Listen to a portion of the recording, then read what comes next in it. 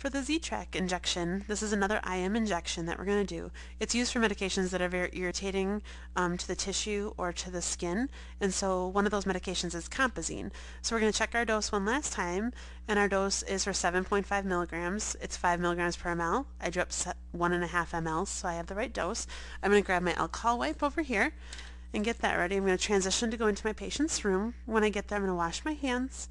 I'm going to make sure I have the right drug, right dose, check my patient, 2 patient identifiers, their name, birth date, etc. I'm going to pick an IM site that's the same as the other IM sites, except that I will never use the deltoid site. It's too small to use the Z-Track for, so I have to use one of either the leg or the gluteal ones. I'm going to pick the dorsal gluteal site for my patient, which means I need to find my trochanter and my posterior superior iliac spine. I'll call off the site that I pick. While that's drying, I'm going to get my gloves ready.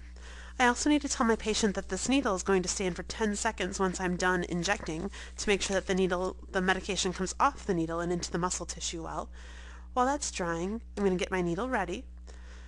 Now the key with the Z-Track is that I need to pull the subcutaneous tissue over a little bit prior to injecting the needle. So I'm going to come just lateral to the site that I want to inject through, and I'm going to pull it over just slightly.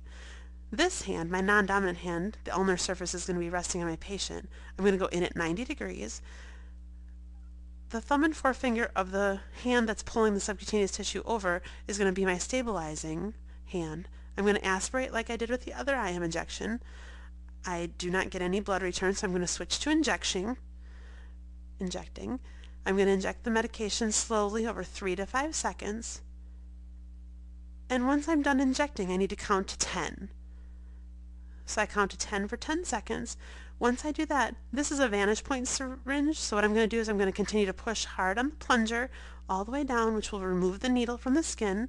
I'm going to do that. As soon as the needle comes up, my hand comes off, the subcutaneous tissue slides over, and it locks in the medication into the muscle layer. This needle is already protected. I put it right in the sharps container. I check my patient, apply a 2x2 or a Band-Aid, take off my gloves, wash my hands, and document the procedure. And that's the Z-Track injection of the IM.